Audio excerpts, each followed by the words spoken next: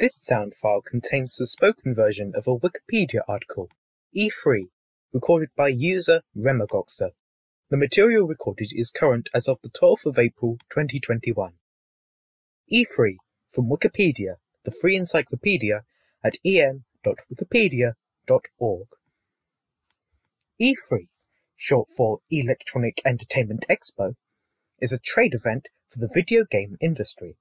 The Entertainment Software Association, ESA, organizes and presents E3, which many developers, publishers, hardware and accessory manufacturers use to introduce and advertise upcoming games and game-related merchandise to retailers and to members of the press.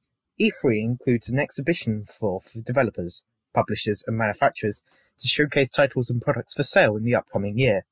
Before and during the event, publishers and hardware manufacturers usually hold press conferences to announce new games and products. Over time, E3 has been considered the largest gaming expo of the year by importance and impact. Before 2017, E3 was an industry-only event. The ESA required individuals wishing to attend to verify a professional connection to the video game industry. With the rise of streaming media, several of the press conferences were broadcast to the public to increase their visibility.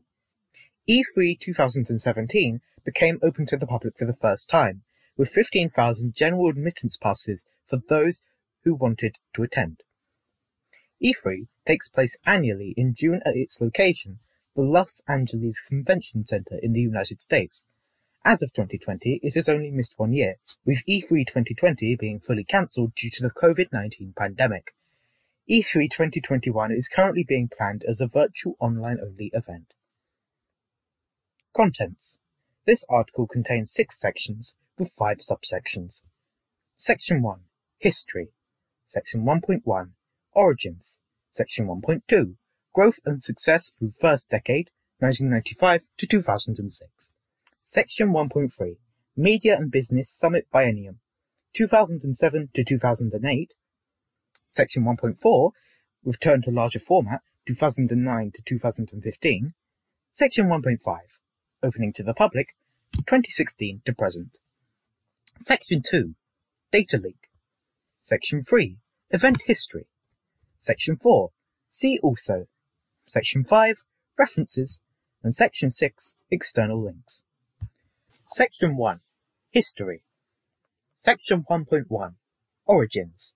Before E3, game publishers went to other trade shows, like the Consumer Electronics Show and the European Computer Trade Show, to display new or upcoming products as well as to pre-sell shipments to retailers for the rest of the year, including the late year holiday season, as well as to view for press coverage of upcoming games.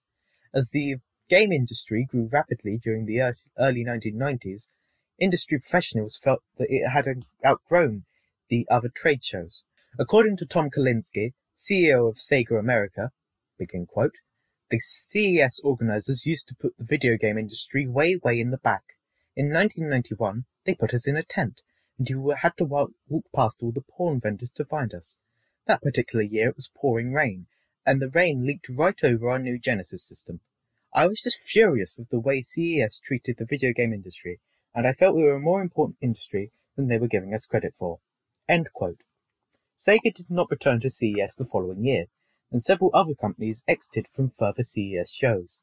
Separately, in 1994, the video game industry had formed the Interactive Digital Software Association, IDSA, later becoming the Entertainment Software Association, ESA, in 2003, in response to the attention the industry had drawn from the United States Congress over a lack of a rating system in late 1993. The IDSA was formed to unify the video game industry and establish a commission, the Entertainment Software Ratings Board, ESRB, to create a voluntary standard rating system that was approved by Congress. The industry recognized that it needed some sort of trade show for retailers. According to Elliot Minsker, chairman and CEO of Knowledge Industry Publications, which produced and promoted the show with Infotainment World, quote, retailers have pointed to the need for an interpretive event that will help them make smarter buying decisions by interacting with a wide range of publishers, vendors, industry influentials, and opinion leaders in a focused show setting, unquote. Attempts were made between the video game companies and the Consumer Electronics Association, CEA, which ran CES, to improve how video games were treated at CES, but these negotiations failed to produce a result. Pat Farrell, creator of GamePro, which was owned by International Data Group, IDG, conceived of an idea for starting a dedicated trade show for video games, building off IDG's established experience in running the Macworld convention. Farrell contacted the IDSA, who saw the appeal of using their position in the industry to create a video game-specific trade show and offered to co-found the Electronic Entertainment Expo with IDG. Though several companies agreed to present at this E3 event, Farrell discovered that CEA had offered video game companies a dedicated space at the next CES, which would have conflicted with the planned E3 event, requiring the companies to pick one or the other. Most of the IDSA members supported E3, while Nintendo and Microsoft were still supportive of the CES approach. After about 3 to 4 months, Farrell was told by CEA's CEO, Gary J. Shapiro, that he had, quote, won, and that they had cancelled the CES video game event, effectively making E3 the premier trade show for the video game industry. This section is accompanied by an image. The image caption reads, quote, E3's longest used logo, 1998 to 2017. Unquote. Section 1.2. Growth and Success Through First Decade, 1995 to 2006. The first event was held from May 11th to 13th, 1995, at the Los Angeles Convention Center, which would generally be the convention's location in future years. The organizers were unsure of how successful this would be, but by the end of the convention, they had booked most of the space at the convention center and saw more than 400 attendees. In the aftermath of its first year, E3 was already regarded as the biggest event in the video game industry. The IDSA realized the strength of a debut trade show and subsequently renegotiated with IDG to allow the IDSA to take full ownership of the show and the intellectual property associated with the name, or hiring IDG to help with execution of the event. The show was held in May until 2016. In 1996, IDG and the IDSA tried a Japanese version of E3 in preparation for a worldwide series of events at the Makuhari Messe in Tokyo as E3 Tokyo 96 in association with TV Asahi. Although Sony Computer Entertainment was the show's original sponsor, the company withdrew its support in favor of its PlayStation Expo. Sega pulled out at the last minute, leaving Nintendo the only Big Three company to appear. Held November the 1st to the 4th, 1996, the presence of several other gaming expos and lack of support from Japanese game manufacturers led to reportedly poor turnout, and rumoured E3 events in Singapore and Canada did not take place. Due to failed negotiations for the convention space in Los Angeles, the E3 conventions in 1997 and 1998 were held at the Georgia World Congress Center in Atlanta, Georgia. Turnout at these shows was dramatically lower than at the first two E3s, which has been attributed to a declining number of game developers and the fact that many video game companies were based on the West Coast, making the cost of sending staff and equipment to Atlanta prohibitive. The show returned to the Los Angeles Convention Center in 1999 and continued to grow in attendance, ranging from 60,000 to 70,000 attendees. In addition to the event, E3 started to support, or became associated with, several websites. One was E365, introduced in 2006, an online community which attendees used to network and schedule meetings. This section is accompanied by an image. The image caption reads, quote, Los Angeles Convention Center during E3 2005, with an Atari banner hanging over the South Hall lobby, unquote. Section 1.3, Media and Business Summit Biennium, 2007 to 2008. Following the 2006 convention, the IDSA, now ESA, found that many exhibitors were worried about the high costs of presenting at the event, spending between $5 to $10 million for their booths. They had also found that a larger proportion of attendees were bloggers and attendees who were not perceived to be industry professionals by vendors, managing to secure access to the conference. These additional attendees diluted the vendors' ability to reach out to their target audience, retailers and journalists. Both of these reasons had previously caused the Comdex trade show to shut down. Several large vendors told the ESA that they were going to pull out of the next E3, which would have had a domino effect on other vendors. To avoid this, the ESA announced in July 2006 that E3 would be downsized and restructured due to the overwhelming demand from the exhibitors, and would limit attendees to those from the media and retailers. For 2007 and 2008, E3 was renamed to the E3 Media and Business Summit and moved into the July timeframe, about 2 months later in the year than previous shows. The 2007 show was held at the Barker Hangar at the Santa Monica Airport and other nearby hotels in Santa Monica, California, with attendance limited to about 10,000. The 2008 event returned to the Los Angeles Convention Center, but also kept attendance of about 5,000. ESA was harshly criticized for these smaller events. Industry analyst Michael Pachter said that because consumers had been eliminated from attending the events, there was little external media coverage of these E3s, reducing the visibility and commercialization opportunities for publishers, and suggested that without a change, E3 would become extinct.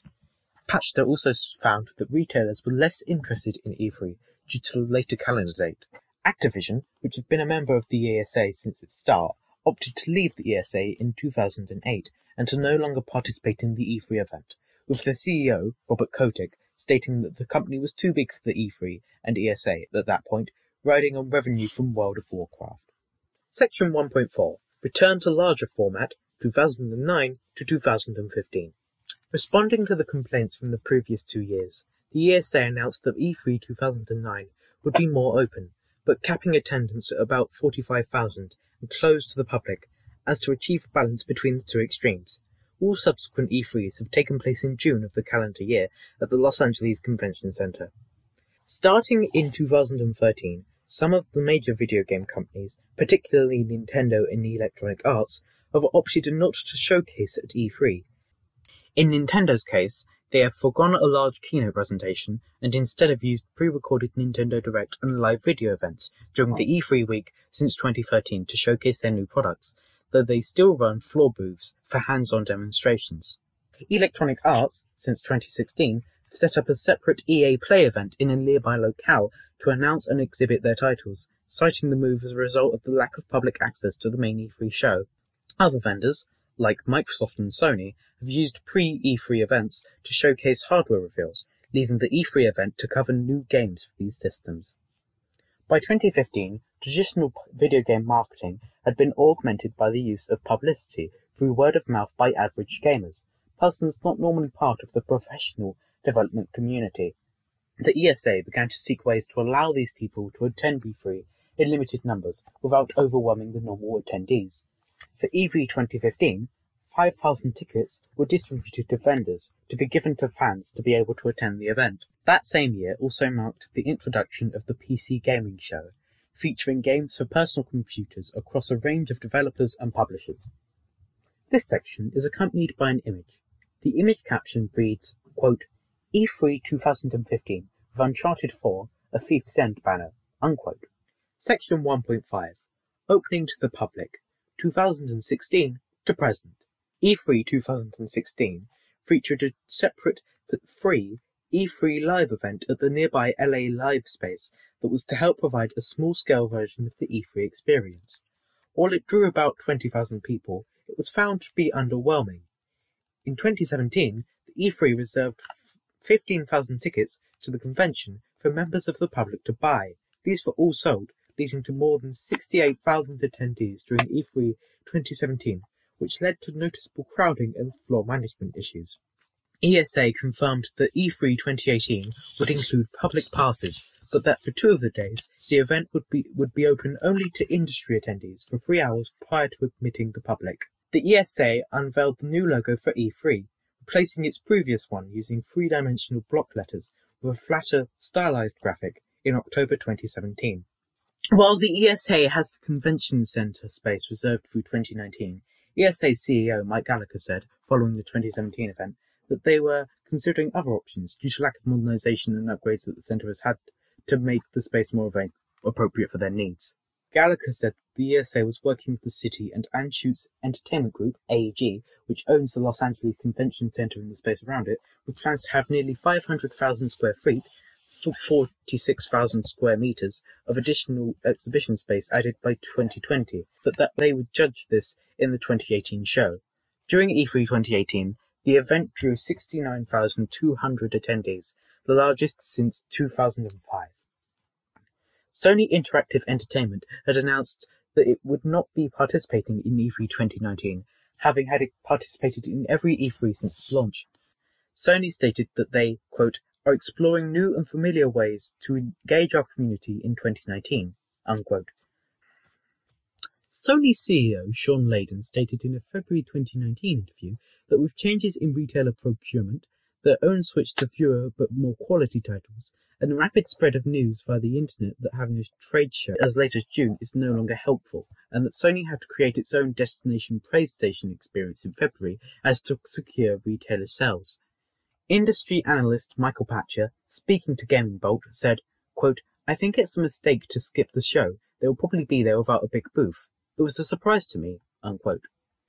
During the last day of the event in 2019, it was confirmed that E3 would be held at the LACC for at least another year, with the 2020 edition. The ESA affirmed they have renegotiated use of the LACC through 2023, but retained the rights to break that contract if desired. ESA's membership approved an increase in the number of public passes from 15,000 to 25,000 for the 2020 show.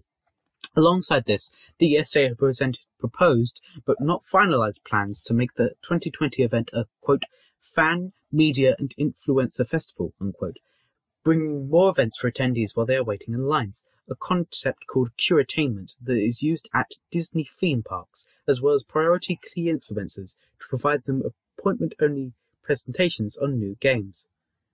Additionally, with these changes, the ESA were considering adding an extra day on the Tuesday of the convention week that would be an industry-only day before the floor of the convention was open to public passes.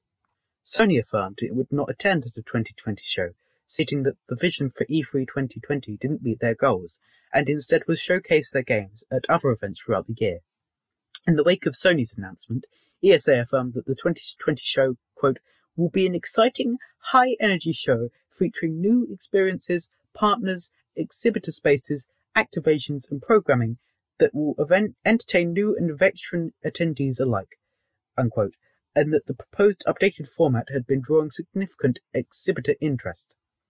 On February 12, 2020, Jeff Keighley, host of E3 Coliseum and the Game Awards, released a statement announcing that he would also be foregoing his attendance of E3 for the first time in the Expo's 25-year history, citing his discomfort with the direction planned for the event in 2020. However, in the months leading to the 2020 event, the coronavirus outbreak created concerns related to large gatherings such as E3. As late as March 4, 2020, the ESA had still intended to hold E3, though said they were monitoring the situation around the outbreak. On March 11, 2020, the ESA announced that it was cancelling the E3 2020 event, citing, quote, increased and overwhelming concerns around the COVID-19 virus, unquote. The ESA also claimed that they will both fully refund prospective attendees and exhibitors and advise an online alternative that would enable exhibitors to hold virtual presentations during the same week in lieu of a physical meeting. However, by April 7, 2020, the ESA stated that the disruption caused by the pandemic made it impossible to host an online equivalent, fully cancelling the event, though the ESA would help its partners to present individual announcements via E3's website. Despite cancelling the 2020 event, the ESA announced it planned to hold the E3 2021 event, announcing its normal June dates to partners in April 2020. While the ESA had planned for a combined in-person and virtual event, the organisation notified its partners in February 2021 that it was dropping the in-person event but maintaining the virtual event plans. According to Video Games Chronicle, the ESA still plans to use the LA Convention Centre to broadcast some of these virtual events during E3 2021, as well as planning on further use of the space in 2022 and 2023. Section 2. Data Leak. On August 3, 2019, it was found that an unsecured list of personal attendee data was publicly accessible from the ESA's site. The list contained the information of over 2,000 people, most of them being the press and social media influencers that had attended E3 2019. ESA removed the list after it was found and apologised for allowing the information to become public. However, using similar techniques to access the 2019 data, users found similar data for over 6,000 attendees of past E3 events, still available on user-authenticated portions of their website. These two were subsequently pulled by the ESA once notified. A number of journalists on the lists reported that they were subsequently harassed and had received death threats due to their private information being released as part of the leak. Ahead of E3 2020, the ESA stated that they were taking strict security measures to protect the privacy of those registering for E3 as a result of the leak. Ahead of E3 2020, the ESA stated they were taking stricter security measures to protect the privacy of those registering for E3 as a result of the leak. ESA President Stanley Pierre Lewis stated they plan to collect less data from attendees and take measures such as securing the data on separate servers to avoid this type of leak from occurring again. Section 3. Event History. This section consists of a table containing a list of E3's events, with their dates, locations, attendance, and presenting companies. For the full table, take a look at the written version of this article. Section 4. See also. This section suggests some Wikipedia articles for further reading. The suggested articles are 1. Brazil Game Show, 2. Consumer Electronics Show, 3. Game Developers Conference, 4. Gamercom, 5. Gamescom, 6. List of Gaming Conventions, and 7. Tokyo Game Show. Section 5. References. There are references available in the written form of this article. Please be sure to verify information found on Wikipedia using the references provided or by cross-referencing the information yourself. Section 6. External links. In addition to the above, several external links have been listed for finding additional information online. There's also a link to Wikimedia Commons, which has media relating to the Electronic Entertainment Expo. We have now come to the end of the spoken article E3.